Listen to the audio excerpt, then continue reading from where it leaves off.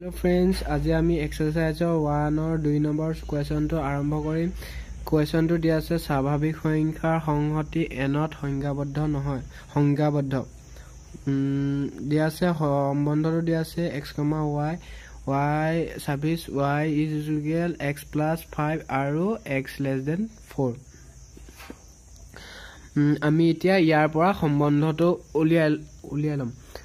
আমাক সংহতিটো কি দিছে ন্যাচাৰাল নাম্বাৰ কিমান 1 to ইনফাইনাইট লৈকে হয় হেতু জানাই। ন্যাচাৰাল নাম্বাৰ কোনবিলাক ন্যাচাৰাল নাম্বাৰ বা স্বাভাৱিক সংখ্যা কোনবিলাক 1 to ইনফাইনাইট লৈকে যিমানখিনি সংখ্যা থাকে সেই গুটেই সোপাকে ন্যাচাৰাল নাম্বাৰ বুলি কোৱা হয় হয়নে বাৰু। তেতিয়া আমি সম্বন্ধটো উলিয়াই ল'ব লাগিব। সম্বন্ধটো হৈছে 1,6 1 যদি x ৰ মান যদি 1 ল y x ৰ মান 1 ললে y মান হ'ব 6 হ'ব। ঠিক তেনেকৈ তাৰ মানে সমীকৰণত যদি y মানটো বহাও x ৰ মানটো বহাও তেতিয়া y মানটো 6 হ'ব আৰু 2 বহালে 7 হ'ব 3 বহালে 8 হ'ব। আৰু আমি 4 সংখ্যাটো বা 5 সংখ্যা বা 6 সংখ্যা এইবিলাক ল'ব নোৱাৰিম কিয়নো x ৰ মানটো 4 তকৈ সৰু। এই কাৰণ এই শৰ্তটো অনুসৰি আমি বাকিবোৰ সংখ্যা ল'ব নোৱাৰিম। সেই কাৰণে আমি 1 2 3 x ৰ মানটো ল'ব পাৰিলো। ঠিক তেনেকৈ এই সম্বন্ধটো কি সম্বন্ধ হয় আমি চাওঁ আহা। এই সম্বন্ধটো এতিয়া প্ৰতিফলনীয় নহব কিয়নো 1 টো r ত আছে কিন্তু 1,1 does not belongs to r তাৰ মানে একে মৌল আছে জানো সম্বন্ধটোত বা 1,1 নহলে 2,2 3,3 এনেকুৱা ধৰণৰ কিছুমান একে মৌল নাই নহয় হেতু কাৰণে এই শৰ্তটো ফলো নকৰে সেই কাৰণে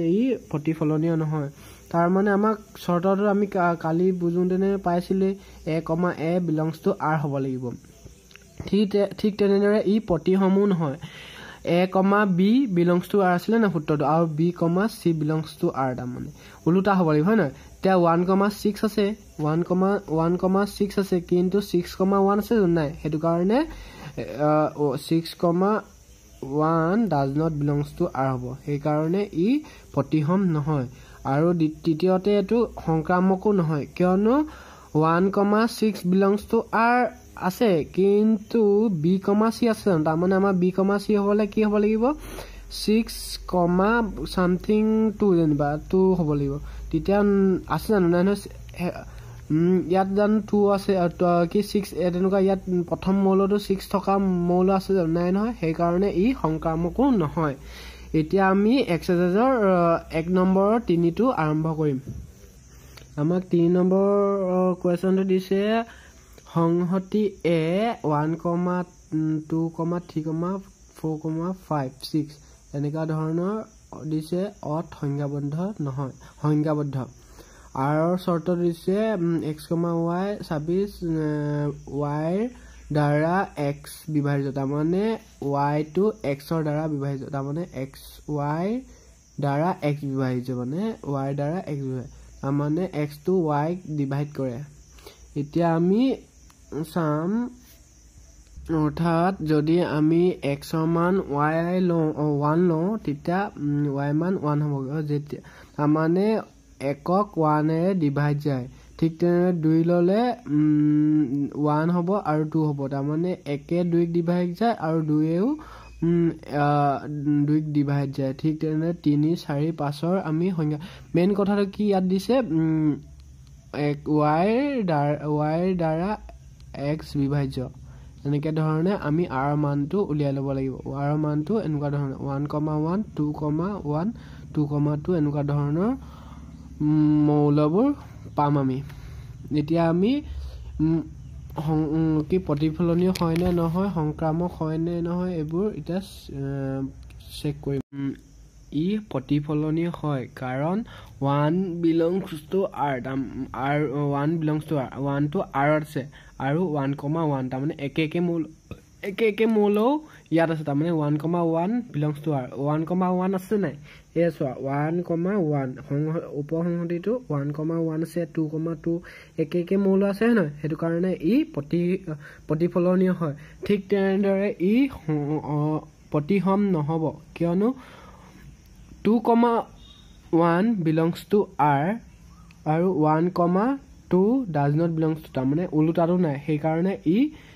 প্ৰতিসম নহব 3 নম্বৰত সংক্ৰামক আছিল সংক্ৰামকটো হয় কাৰণ 2,1 belongs to r 1,1 belongs to r আৰু 3,1 belongs to তাৰমানে এটো হল a b এটো হল b c আৰু এটো হল d c মিলিলে নাই বাৰু হেতু কাৰণে এটো সংক্ৰামক হয় এই শৰ্তটো আমি কি পালো এনেকে লিখিব পাৰিম এতেকে সম্বন্ধটো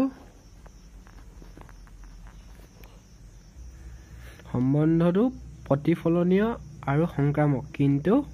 প্ৰতিসম নহয় ঠিক তেনেদৰে আমি এতিয়া 1 নম্বৰৰ 4টো কৰিম আমাক 4 নম্বৰ কোৱেশ্চনটো দিয়া আছে অখণ্ড সংখ্যাৰ সংহতি জেডত সংখ্যাবদ্ধ সম্বন্ধ আৰটো দিয়া আছে x, y সাপিস x - y এটা অখণ্ড সংখ্যা এতিয়া r ৰ মানটো আমাৰ হ'ব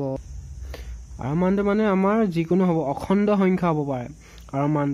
মানটো এনেকুৱা ধৰণৰ আমি ডাইৰেক্ট এটো নিলিয়াকে আমি ডাইৰেক্ট প্ৰমাণটো কৰি দিব পাৰিম তাৰ প্ৰমাণটো এনেকুৱা ধৰণে কৰিব পাৰিম এই সম্বন্ধটো ই প্ৰতিফলনীয় হয় কাৰণ x টো r আছে হয় না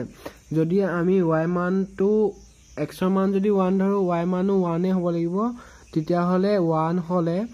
y মানটো -1 হ'ব লাগিব তেতিয়া আমি x, x belongs to r বুলি লিখিব পাৰো অৰ্থাৎ 1 - 1 যদি হয় 1 - 1 হলে 0 হ'ব obviously হয় না যদি 2 - 2 লও তেতিয়া এনেকুৱা যিকোনো অখণ্ড সংখ্যা ওলাব হয় না হেতু কাৰণে আমি এটো 0 টো এটা অখণ্ড সংখ্যা হেতু কাৰণে ই প্ৰতিফলনীয় হয় ঠিক তেনেদৰে প্ৰতিফলনীয় কাৰণে যদি আমি for all x, y belongs to z হয় যদি x, y belongs to r তেতিয়া হলে x - y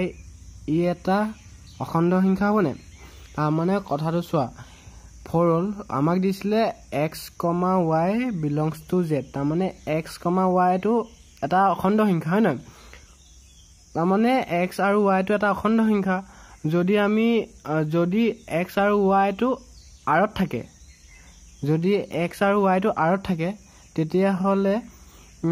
x - y টো এটা অখণ্ড সংখ্যা হয় না বাৰু x - y টো এটা অখণ্ড সংখ্যা গতিকে x y - x টো এটা অখণ্ড সংখ্যা হ'ব তেতিয়া x - y টো যদি অখণ্ড সংখ্যা হয় তেতিয়া obviously y - x টো অখণ্ড সংখ্যা হ'ব তাৰ মানে উলুটা কৰিলেও একেটাই হ'ব অখণ্ড সংখ্যাতে থাকিব হয় না বাৰু ঠিক অখণ্ড সংখ্যাতে থাকিব সেই কাৰণে এটো এটা প্ৰতিসম সম্বন্ধ therefore r এটা প্ৰতিসম সম্বন্ধ ঠিক তেনেদৰে সংক্ৰামক হয় নে নহয় চাও ৰবা সংক্ৰামকৰ কাৰণে suppose for all x, y belongs to r আৰু y, z belongs to r যত x, y, z টো এটা x, y, z টো এটা স্বাভাৱিক সংখ্যা x, y, z এটা স্বাভাৱিক সংখ্যা হয় নহয় ঠিক তেনেদৰে x - y আৰু y - z দুটা অখণ্ড হ'ব তাৰ মানে অখণ্ড সংখ্যা হ'ব হয় না স্বাভাৱিক সংখ্যা নহয় অখণ্ড সংখ্যা তাৰ মানে আমি যদি x - y অখণ্ড সংখ্যা হয় আৰু y - z এটা অখণ্ড সংখ্যা হ'ব দুটাই অখণ্ড সংখ্যা তেতিয়া হলে x - z যদি অখণ্ড সংখ্যা হয় এটো যদি x কম্বাইন কৰি x - y আর প্লাস y - z হেতু এটা অখণ্ড সংখ্যা হ'ব না ইয়াত যদি আমি কম্বাইন কৰো আমি obviously কি পাম x - z পাম হয় না y ক্যান্সেল যাব তেতিয়া x - z থাকিব না x - z পাম এটু অখণ্ড সংখ্যা তেতিয়া হলে গোটেইকিটা যদি অখণ্ড সংখ্যা হয় তাৰ মানে গোটেইকিটা উলুটা হয় তেতিয়া এটো অখণ্ড সংখ্যা গোটেইকেইটা যদি অখণ্ড সংখ্যা হয় তেতিয়া অবিয়াসলি এটো এটা সম্বন্ধ হ'ব তেতিয়া হলে ই কি সংক্ৰামক সম্বন্ধ হ'ব সেই কাৰণে ই এটা সংক্ৰামক গতিকে এতেকে r টো এটা প্ৰতিফলনীয় প্ৰতিসম আৰু সংক্ৰামক সম্বন্ধ অৰ্থাৎ সমতুল্য সম্বন্ধ তাৰ মানে তিনটা যদি শৰ্ত ফলো কৰে এটো কি বুলি কয় সমতুল্য সম্বন্ধ এতিয়া আমি এক্সাৰসাইজৰ বাকিবোৰ কোৱেশ্চন আনসাৰ কৰিবলৈ আৰম্ভ কৰোঁ এতিয়া আমি এক্সাৰসাইজৰ 5 নম্বৰৰ কোৱেশ্চনটো সলভ 5 নম্বৰ কোৱেশ্চন আনসাৰবোৰ সলভ কৰিম এক্সাৰসাইজ 1.1 ৰ 5 নম্বৰ কোৱেশ্চন আনসাৰত 5টা কোৱেশ্চন আছে কোৱেশ্চনৰ দিয়া আছে এটা নিৰ্দিষ্ট সময়ত এখন চহৰ সকলো মানুহৰ সংহতি সংজ্ঞাবদ্ধতা মানে মানুহৰ সংহতি এটা মানে মানুহ এখন চহৰত অসীম মানুহৰ সংহতি দিয়া আছে ঠিক তেনে এতিয়া 1 নম্বৰ এ টো দিছে r equal x, y 26 x আৰু y একে ঠাইতে কাম কৰে এতিয়া আৰু বি টো দিয়া আছে x, y x আৰু y একে চুবুৰীতে কাম কৰে এই দুটা কোৱেশ্চন একে এই দুটাৰ ভিতৰত এটা কোৱেশ্চন সলভ কৰিম বাকি এটাটো তোমালোকে কৰি চাবা এ টো কৰিম ইয়াৰ এ টো কৰিম সি টো কৰিম আৰু ই টো কৰিম এতিয়া আমি এ টো কৰিবলৈ আৰম্ভ কৰোঁ দিয়া আছে r ইকুৱেল x, y আৰু x আৰু y একে ঠাইতে কাম কৰে এতিয়া হ'ব সম্বন্ধটো কি এতিয়া কি সম্বন্ধ হ'ব আমি চাওঁ আহা প্ৰতিফলনতা হয়নে নহয় চাওঁ এতিয়া আমি জানো যে x আৰু x একে ঠাইতে কাম কৰে অৰ্থাৎ x, x belongs to r therefore r এটা প্ৰতিফলনীয় সম্বন্ধ এতিয়া আৰু প্ৰতিসম হয়নে নহয় চাওঁ ৰবা let x, y belongs to r অৰ্থাৎ x আৰু y একে ঠাইতে কাম কৰে যদি x আৰু y একে ঠাইতে কাম কৰে তেতিয়া হলে y আৰু x একেটা কথা হয় নাই উলটাটো তেতিয়া y আৰু x একে ঠাইতে কাম কৰে একেটা y আৰু x একে ঠাইতে কাম কৰে x আৰু y একে ঠাইতে কাম কৰে কথাটো একেটা বুজায় ঠিক তেনেদৰে আমি এনেকে এনে তেতিয়া হলে উলটাটো হ'বই y, x belongs to r therefore r এটা প্ৰতিসম সম্বন্ধ ঠিক তেনেদৰে সংক্ৰামক হয়নে নহয় let x, y belongs to r আৰু y, z belongs to r অৰ্থাৎ x আৰু y আৰু z একে ঠাইতে কাম কৰে গতিকে x আৰু z একে ঠাইতে কাম কৰিব obviously হয় নাই গতিকে x, z belongs to r therefore r এটা সংক্ৰামক সম্বন্ধ এতেকে r এটা প্ৰতিফলনীয় প্ৰতিসম আৰু সংক্ৰামক অৰ্থাৎ সমতুল্য সম্বন্ধ এতিয়া সি নম্বৰটো কৰিবলৈ আৰম্ভ কৰোঁ সি নম্বৰ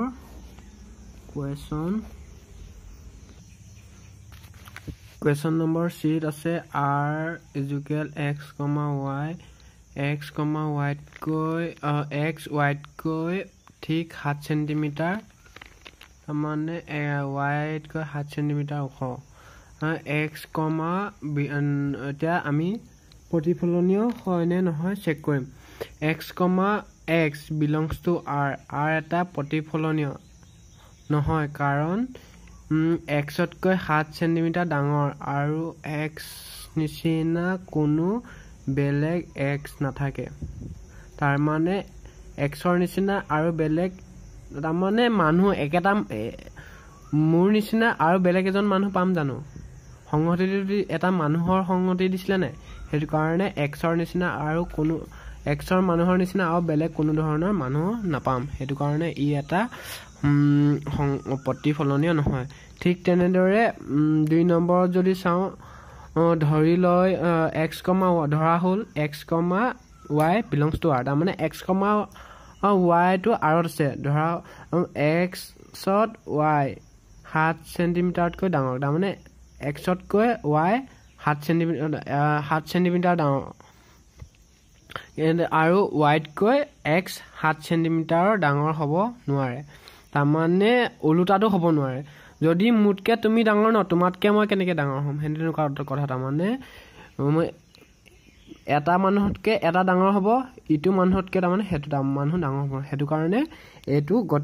r এটা প্ৰতিসম নহয় ঠিক তেনেদৰে সংক্ৰামকৰ কাৰণে x, y আৰু y, z belongs to r ধৰি লৈ এই x তকৈ y ডাঙৰ x তকৈ y ডাঙৰ আৰু y তকৈ z ডাঙৰ কিন্তু z তকৈ x ডাঙৰ হ'ব নোৱাৰে গতিকে x, y does not belongs to r therefore r এটা সংক্ৰামক নহয় গতিকে r এটা প্ৰতিফলনীয় প্ৰতিসম আৰু সংক্ৰামক নহয় এতিয়া আমি ই কোৱেশ্চন আনসাৰ কোৱেশ্চনৰ আনসাৰ কৰিম কোৱেশ্চন নম্বৰ কাৰণে দিয়া আছে r is equal x, y ছাব্বিছ x, y পিতৃ তাৰমানে x, y পিতৃ ধৰা হ'ল x, x belongs to r অৰ্থাৎ x ৰ বাপেক হ'ব নোৱাৰে তাৰমানে নিজে নিজৰ বাপেক হ'ব পাৰে জানো নোৱাৰে ন হেতু কাৰণে ই এটা প্ৰতিফলনীয় নহয় 2 নম্বৰ ধৰা হ'ল x, y belongs to r ধৰি ললো যেনিবা x, y বাপেক কিন্তু মই যেনিবা তোমাৰ বাপেক হয়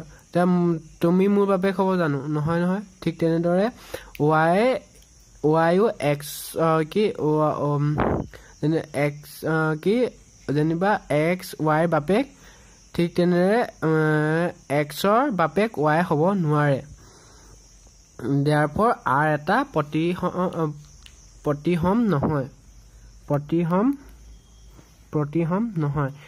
ঠিক তেনেদৰে সংক্ৰামকৰ কাৰণে x, y তাৰমানে x y x বাপেক তাৰমানে y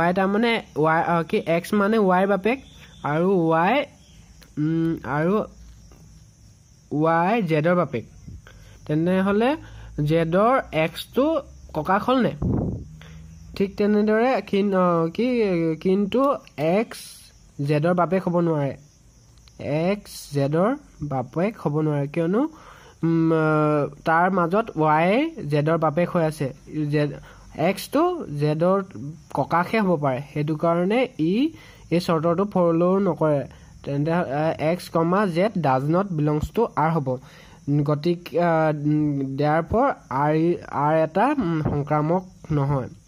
এতিয়া আমি এই সম্বন্ধটো কোনো সম্বন্ধ ফলো নকৰে গতিকে সম্বন্ধটো সংক্ৰামকো নহয় প্ৰতিফলনীয় নহয় আৰু প্ৰতিসমো নহয় আজিৰ ভিডিঅ'টো ইমানতে সামৰণি মাৰিলো নেক্সট কুৱেশ্চন নম্বৰ 2 ৰ পৰা আৰম্ভ কৰিম যদি ইয়াত তোমালোকৰ কিবা ডাউট থাকিলে তোমালোকে ভালদৰে তোমালোকে কমেন্ট বক্সত কমেন্ট কৰিব পাৰা আজি ভিডিঅ'টো ইমানতে সামৰণি মাৰিলো